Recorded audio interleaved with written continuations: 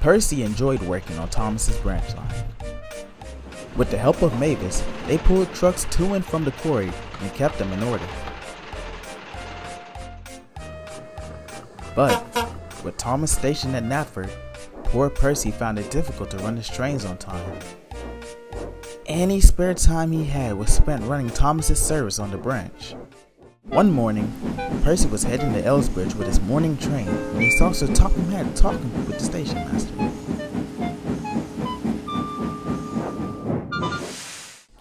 Hello, sir. It's not often we see you here. Ah, Percy, just the engine I was looking for. I am, sir? Percy asked. Without a doubt, you're just the sort of engine to help out on the Little Western. The Little Western?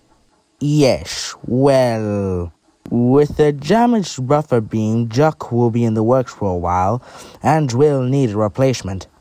I would, sir, but I have enough work as it is on this branch. Jaycee and Toby can take care of the passengers, and I'll let Mavis go further down the line. I'm sure she'll enjoy that. Well, I'll do my best, sir. Excellent, replied Sir Topham Hatt. I'll arrange your schedule. You'll head to the Little Western tomorrow morning. And with that, Sir Topham Hatt walked to his car. Next morning, Percy made his way to the Little Western.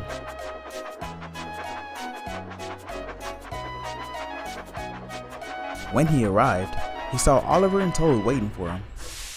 Ah, good to see you made it. Percy smiled. Glad to be here. It's always a pleasure working with you all on the Little Western. You've come at quite a crucial time. With Duck gone, we'll have to do our best to keep up with the timetable. Indeed. My first train is the morning passenger run. The coaches are already at the station for you. Oh. Something the matter? Not at all. I should be going.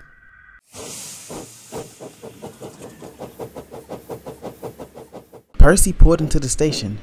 He was met by two peculiar-looking coaches awaiting him. Well, hello there. I assume you're Duck's replacement. Why, yes. And you are? Excuse our rudeness. I'm Alice, and behind me is Maribel. Hello there. Just then, the guard blew his whistle. We better get going. Wouldn't want to be late on my first run. With that, Percy left the station. Percy enjoyed the sights of the Little Western. He loved riding along the coast as the sandy breeze hit his funnel. Do you think Percy knows what he's doing? I don't know. For our sake, I hope so, she said under her breath. Before long, Percy pulled into Callan Station. The coaches were most pleased. Well done, Percy! You almost pull as well as Duck. Oh, why, thank you. It's just like pulling Annie and Clarabelle on Thomas's branch. Percy paused. I hope they're doing well. I'm sure they're doing just fine. As if anyone's gonna use you, old raggedy coaches. It's just rude. Later that night, Percy told Oliver and the twins about his day. Those coaches are a joy to work with. And your line is absolutely stunning. Working here never gets old for me. Sounds like you've had yourself quite the day, laddie. I'm glad you had a good time. You'll help me with the ballast load tomorrow, and then you'll be able to pull your evening train. Okay. Doesn't sound too hard. Aye, you best watch yourself, Percy. The wee ballast trucks don't take too kindly to being bumped, especially from a newbie. Thanks for the heads up, Douglas. I'll be sure to take care tomorrow. Yeah. Best we get some sleep. We all have a long day tomorrow. Next morning, Percy and Oliver shunted together some empty trucks and went to collect ballast. The two engines worked hard moving the heavy train of ballast.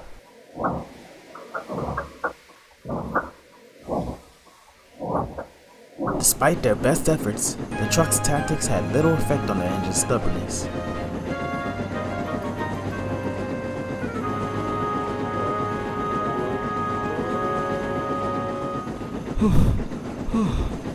Nearly there. Just a little bit longer, Percy. At last, the two scrambled into Lower National. Right on time. You can lead these trucks in the siding up ahead. Just as the engine shunted the trucks into the sidings, the station master came running out from the platform. Good. You two are still here.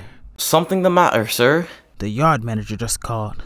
They'll need extra ballast for this delivery in order to finish their project in time. So I need one of you to return to Callan and pick up another load. Percy and Oliver exchanged glances. Both engines were still exhausted and were looking forward to taking a break. Don't worry, sir. I'll do it. Great. I'll let the yard manager know. Thanks, Percy. Why did you... You're far too exhausted to pull another ballast train, Oliver. And since I've been running Thomas's branch, I've gotten used to taking on the extra load, so this won't be an issue. Oliver wasn't sure, but was much too tired to disagree. Well, it's already cleared with the station master, so I guess there's nothing I can do to stop you then. Good luck. When he reached Callan, Percy quickly marshaled a line of trucks to get loaded. Trucks were starting to get agitated, as Percy was bumping them hard into each other. As Percy watched them get loaded, he noticed it was almost time for him to pull his evening train. Oh no, the passengers! I must hurry and get the coaches to the platform. With a quick shove, Percy buffered up to the autocoaches. Alice, who had just been woken up, was quite shocked by this. Percy! Whatever's the matter with you? Bumping us that hard? You nearly damaged my buffer. Will you hush? There's no time for complaining. We're going to be late. Before the coaches could even wake up properly, Percy shunted them into the station. As Percy uncoupled, he now realized that he had two different trains awaiting him. Percy pondered for a moment. And then... I got it! I'll just pull the trucks behind the coaches, just like on Thomas's branch. Percy puffed quickly to shunt the trucks, and then marshaled them behind the coaches. Percy, you're getting awfully close to those trucks. Well, how else are you going to get coupled up to them? But we can't! Your load might damage our... I've had it with you two. I know how to operate a branch line. And I don't need two autocoaches telling me what to do. It's Otto, dear. I know what I said. And without another word, Percy started off with a jolt, banging the trucks against each other. Oi! Who does this little green caliper think he is, bumping us around? We'll show him alright, right along the cliffside. Unbeknown to the trucks, Maribel had heard the whole plan and started to get worried. Oh, Alice, we have to warn Percy. The trucks are gonna throw him off the rails. But Alice was cross. Maybe he needs a good thrashing after the way he spoke to us. But if he comes off the rails, there's a good chance we'll follow suit. You make a great point, my dear. Oh, Percy, do listen. The trucks are playing... I thought I said not another word. Listen to me, you insensible engine. The trucks are planning to throw you off the rails. What? The truck surged into Percy as he puffed around the bend. Percy applied his brakes, but the weight of the train laid on his coupling. Percy awaited the impending crash, but... Suddenly, Alice and Maribel's brakes came hard on. Their emergency cable had been pulled by a vigilant passenger. The train came to a stop just at the points. Percy was thankful that they had stopped. As his driver checked on the passengers, he noticed the source of the trouble. Well, that's done it. Maribel's windows to her caricatures are completely smashed. We'll have to travel slowly so as to not damage them anymore. Percy was miserable and puffed away slowly. Soon, he came chuffing into Lower Natford, and Percy's driver told the station master about the issue. Alright, I just spoke with Sir Topham Hatt. He wants Percy to head back to Tidmouth Hope with Maribel. Oliver will take his passengers the rest of the way. Soon Oliver arrived and got Alice attached to his train ready to go. Maribel got a careful inspection before setting off. Percy was still wondering what Sir Topham Hatt would say about this.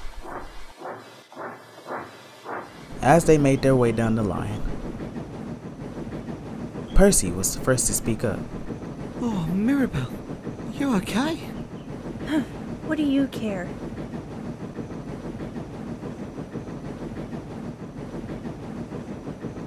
I'm sorry. It was wrong of me not to listen to you two. Because of my arrogance, I got damaged in the process. I am sorry. Maribel was shocked. She didn't expect Percy to sound so sincere. I just want to know why you bumped us when all we ever tried to do was help you. I was just so frustrated. It's been non-stop work for me, and I thought I could handle it all, but I can't. If I can't do the work I'm assigned to, then what use am I? Percy, darling, there's only so much work one engine can do. There's no shame in telling Sir Topham Hatt that there's too much work for you to do. You'll do a number on yourself at the pace you're going. You're right, Maribel. I'm no use to anyone if I run myself ragged. I'll tell Sir Topham Hatt about this dilemma. When they reached the sheds, there stood Sir Topham Hatt, waiting for them. Percy, I am very disappointed with you. You have caused confusion and delay. Be thankful the passengers were not hurt. Percy was thankful for that. I thought you'd be capable of doing this work, seeing how well you handled Thomas' branch line, but I suppose I was wrong. At that moment, Percy spoke up. Sir, I am sorry for the trouble I've caused you. I just wanted you to be able to rely on me, but it was all too much for me. With everything I have to do on Thomas's branch, I've just been burnt out the past few days. I should have declined your offer to work here, but I didn't want you to be disappointed in me. Oh, Percy, I could never be disappointed in you for needing to take a load off your buffers. But I do not like my engines agreeing to do work they know they can't handle. This does put me in quite the predicament. With Maribel out of action, I'll have to run more passenger services. The goods will start to build up. Sir, if I can handle the goods work honestly, then afterward I would appreciate it if I could take a break before heading back to the branch. Sir Topham Hatt thought for a moment. Alright, but no more incidents for you, and don't overwork yourself. Oh, yes, sir. The rest of his time on the Little Western, Percy was kept busy, pushing and pulling trucks for the workmen all day. He didn't mind, as he knew he would get his long-awaited break.